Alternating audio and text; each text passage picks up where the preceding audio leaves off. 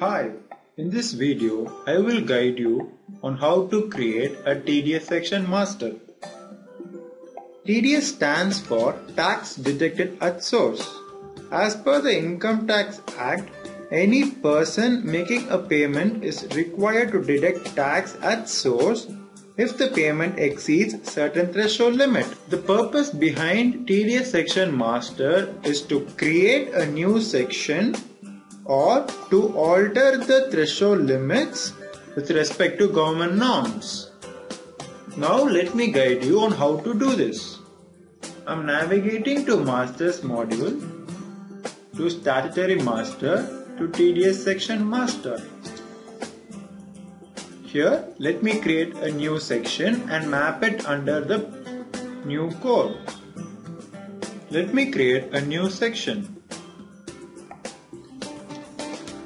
There are multiple sections defined by the government.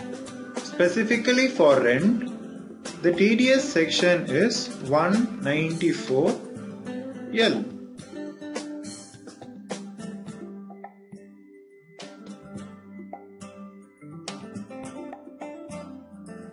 I am displaying the screen for reference. Here you can see different section numbers and the source and payee type and threshold limit. There are almost 15 sections under TDS.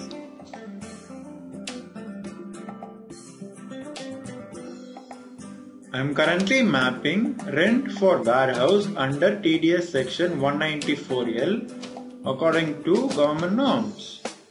By clicking on F6, I can save it. Now, let me load a TDS section and show the threshold limits. In this particular section, payment to contractors comes under 194C. The TDS rate can be set for this particular section by this option. These are predefined TDS sections. Here you can see for a particular deductee type, if a payment is done above the TDS expected limit, a TDS percentage of 2% will be deducted. There are multiple types of deductee. For each deductee type, a TDS limit is set, and for that particular limit, a TDS rate percentage is also set in this screen. Whenever there is a change in the TDS rate given by the government, we can change the rate in this particular screen by clicking on Modify. This particular deductee type, I can change the TDS exception limit to 6,000, assuming this is a change given by the government. You can view the changed TDS exemption limit.